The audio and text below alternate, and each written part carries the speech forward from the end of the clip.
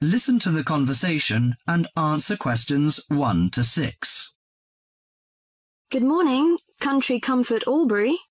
Oh, hi. I'd like some information, please. I'd like to find a double room to stay for the weekend. What kind of rooms do you have? Well, we provide a variety range of accommodation depending upon your likes. The guest house room costs $45 per night. It provides air conditioning and shower, and a waterfront room costs $80 per night. It has got its own balcony overlooking the foreshore of the lake. We've got a kid. How do you charge for children? Extra bedding is available if you require that. If the kid is aged 12 and below, the cost is $10 per night for the guest house room and $15 for the waterfront room. Do you have a swimming pool, tennis court or something like that? Yes, we've got a swimming pool, which is free for all the guests. But the tennis court charges $8 each hour, including the rent of rackets. How about other facilities? We provide free off-street car parking and internet access. We also installed in-house movies, but that costs $4 per hour. Oh, we don't think we need that. Because of the kid, you know. We don't want him to see movies on the weekend. Well, we also offer ironing equipment in the room. That's useful, I think.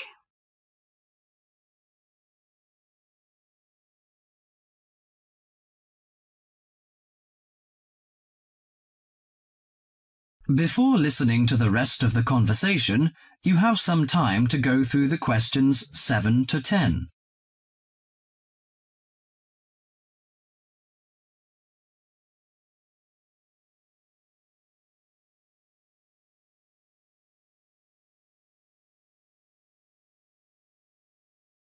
Now listen to the last part of the conversation and answer questions 7 to 10. Great! Could you tell me the address? How do we get there? Yes, it's Country Comfort Albury, Albury, at 648 Dean Street, New South Wales. 648 Dean Street, Dean, is that right? Yes. Well, I wonder what activities are available there in this season. You know, we want to have an indulgent weekend in the boring winter. Oh, you'll not get bored here. You know, Albury is the perfect base for alpine skiing. Besides that, winter's frosty alpine air encourages walks through mist-laden valleys. You can walk alongside rushing streams and waterfalls. After returning to the warm and comfortable lounge, you can sit by the open fire. I think this is the ideal time of year to nourish your body at the Salus Spa. The idea of skiing doesn't appeal to me very much, but it sounds good to have a relaxing walk through the valleys. Maybe after that, I'll have a massage and some soaking in the spa. And you know, this hotel is perfectly located in a quiet position off the main highway in central Albury. It's within walking distance of licensed clubs, restaurants, shops, and the central business district. It's known for its excellent cuisine and warm Australian hospitality. Good. It's a good idea to taste the tasty dishes in one of the restaurants. My wife may be interested in shopping. She's always keen on that. I think I'll contact you later. Thank you very much. That is the end of part 1. You now have half a minute to check your answers.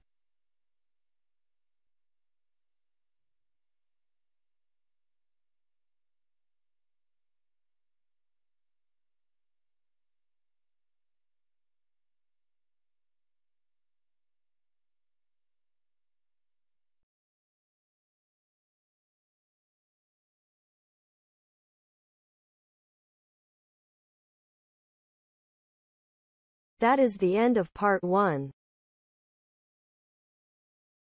You now have half a minute to check your answers.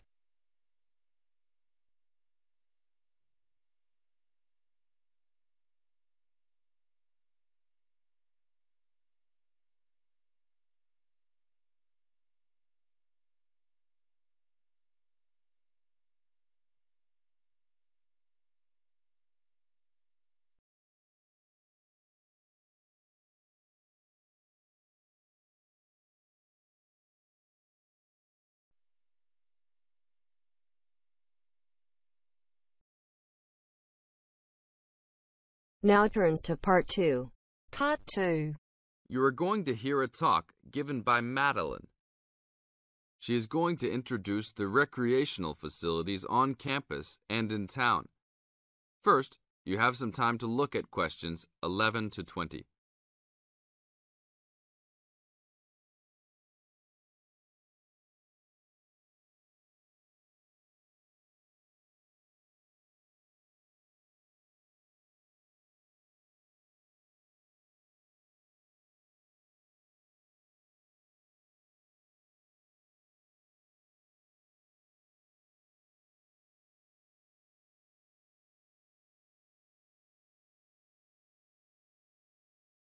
As you listen to the talk, answer questions 11 to 20.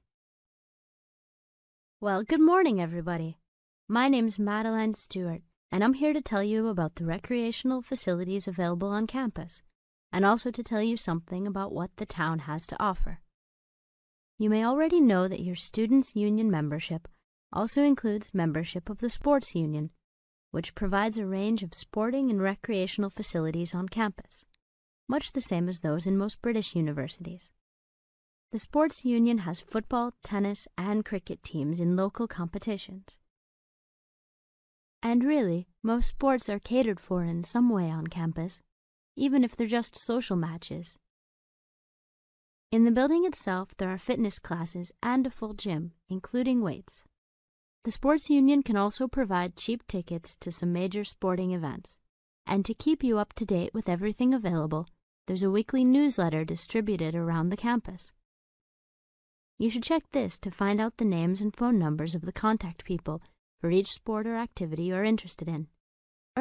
Yes, did you have a question? Yes, apart from what you've just said, does the Sports Union offer individual help in any of its activities, for example, in getting fit and healthy? Yes, we do. The Sports Union has a fitness assessment clinic every Friday, staffed by the resident sports trainer, who can provide advice on the best program for you and refer you to various charts.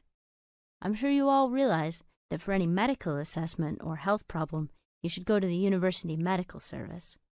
The sports trainer can also advise you on a suitable training program using the weights. And now on to Ashbury. For a town of its size, Ashbury has some unusually good leisure and sporting facilities, most of which are near the center of town and easily reached by bus from this campus. There's a new, well, almost new, Olympic-sized swimming pool. That's not quite in the central town area, but it's only a 5-minute walk from the bus stop. Above the pool, there's a high-tech fitness center that any of you more serious fitness lovers would need to check out. Then, in the center of town, there's a sporting complex called the Anderson Center, which contains squash courts and facilities for a number of other indoor sports, such as basketball. And just around the corner from the Anderson Center, in the main street there, is an indoor bowling alley. All of these facilities are listed in the weekly newsletter, so I encourage you all to look through it and... That is the end of part 2. You now have half a minute to check your answers.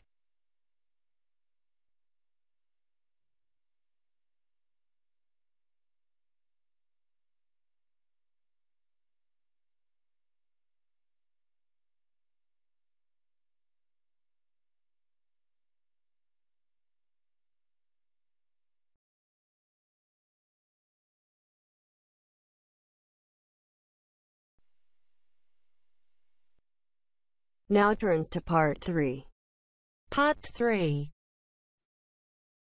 You hear a club leader giving information to a group of young people who are planning to do a 2-week holiday course at the Tamerton Centre. First, you have some time to look at questions 21 to 25.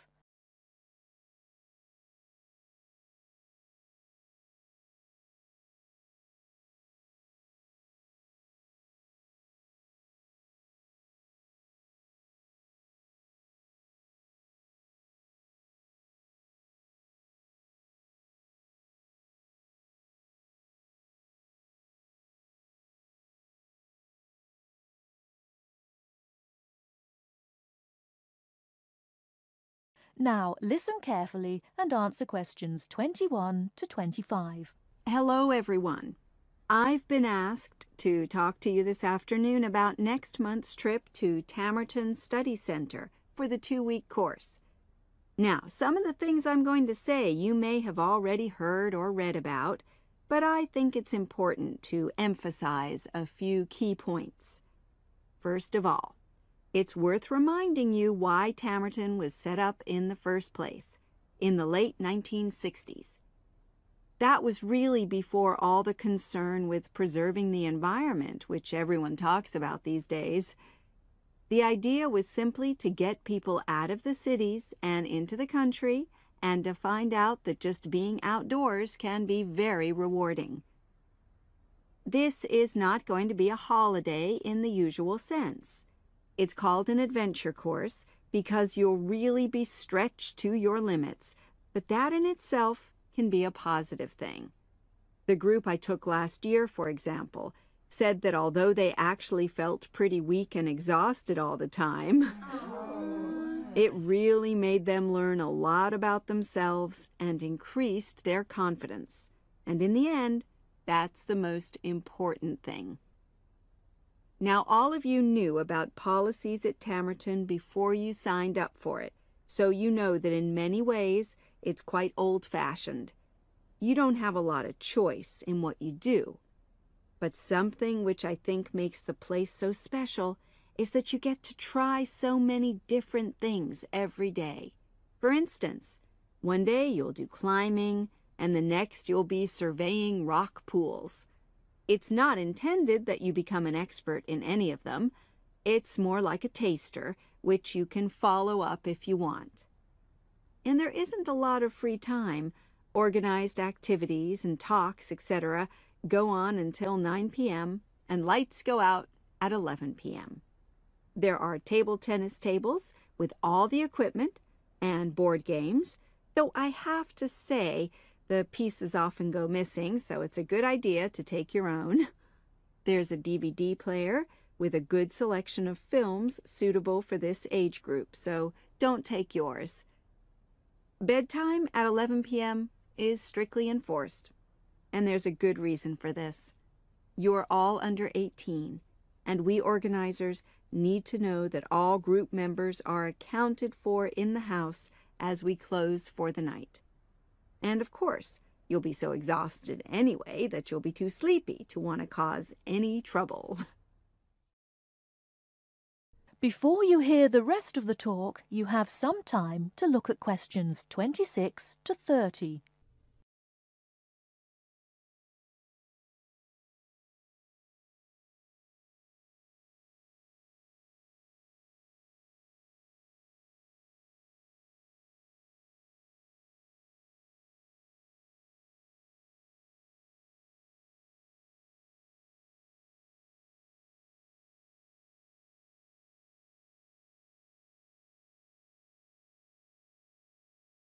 Now listen and answer questions 26 to 30.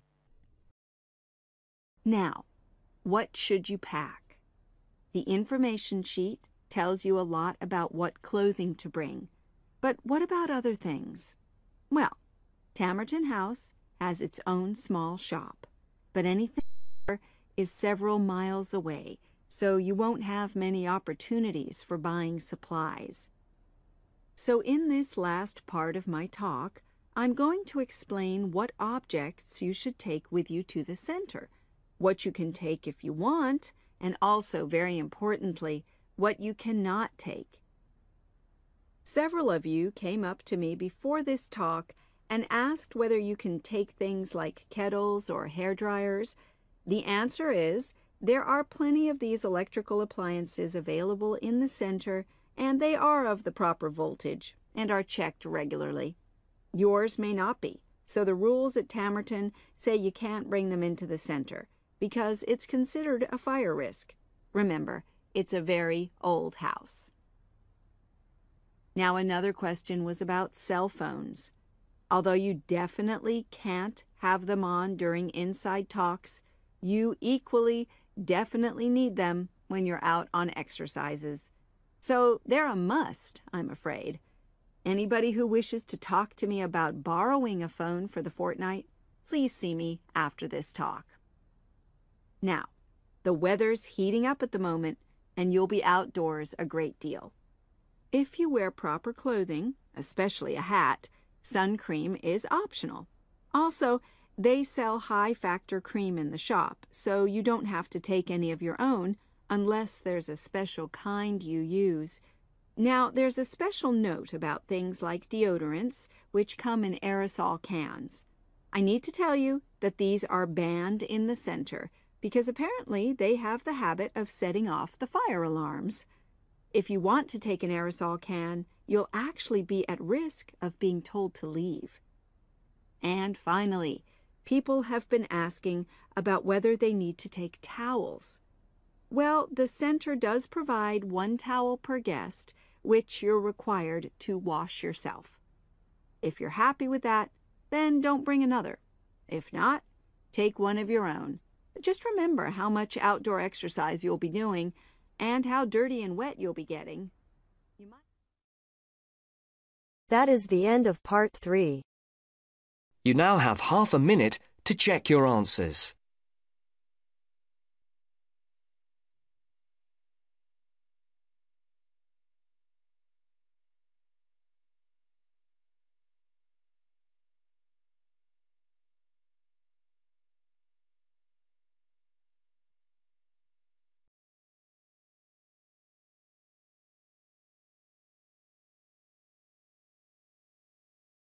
Now turns to part 4. Part 4. You'll hear a lecturer talking to students about sport in Ireland. First, you have some time to look at questions 31 to 33.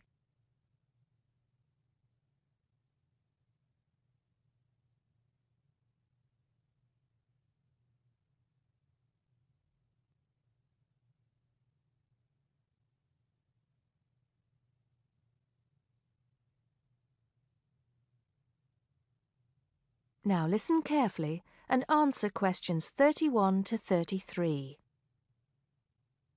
Now, today we're going to be finding out about the most popular sports in the Emerald Isle.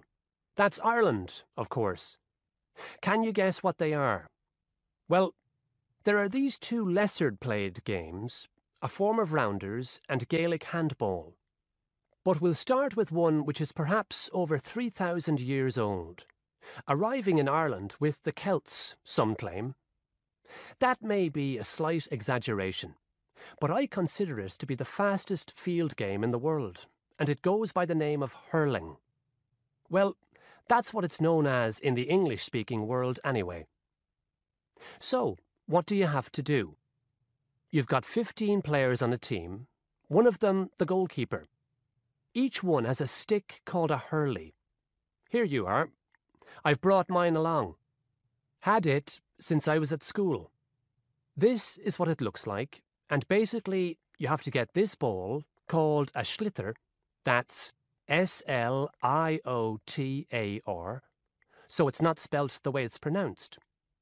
You hit it into the net for 3 points, or you can hit it over the net for 1 point. The goal looks like the letter H, with the net under the crossbar. The goalie has a bigger stick than the others to help keep the ball out. You can also catch the sliotar and run with it for 4 steps maximum, or bounce it on your stick. Is that clear to you all? I'll be showing you a video a bit later, so you can see what a game actually looks like. You might like to think of it as a mixture of lacrosse, hockey, and baseball.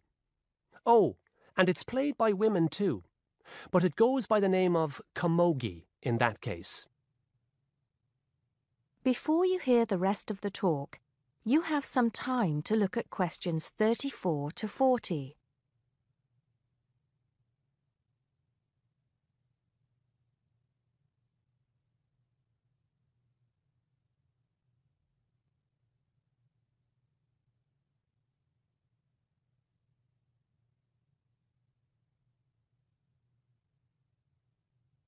Now listen and answer questions 34 to 40. I'll give you a bit of the history, shall I now?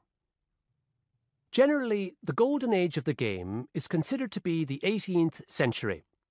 But systematic rules were first agreed and drawn up at that great shrine of learning, Trinity College Dublin, in 1879, founding the Irish Hurling Union, closely followed just a few years later by the formation of the Gaelic Athletics Association. With greater organisation last century, the All-Ireland Hurling Championship got off to a flying start, and I'm proud to say that my own native city of Cork has won more than 20 titles over the years. But then, so have Kilkenny and Tipperary. Is it only played in Ireland? No. Well, it is the only country with a national team at the moment, but you may be surprised to discover there are hurling clubs in London, as well as in America and Argentina, to name just a few. The other game I'd like to take a little time to introduce you to is Gaelic football, which is played on the same pitch as hurling with the same number of players, but there's no net. You just have to get the ball over your opponent's goalposts, and you can do that by kicking or punching the ball. However, you're not supposed to do that to the players, I might add.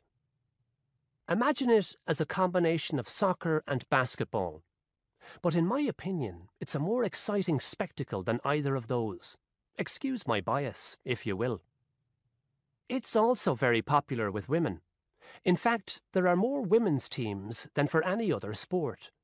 Whether despite or because of the physical contact involved, I wouldn't like to say. They do play a shorter game, 60 minutes, rather than the men's 70. So, let's have a look. If we can have the lights down, I'll see if I can get this technology to work. That is the end of part 4. You now have half a minute to check your answers.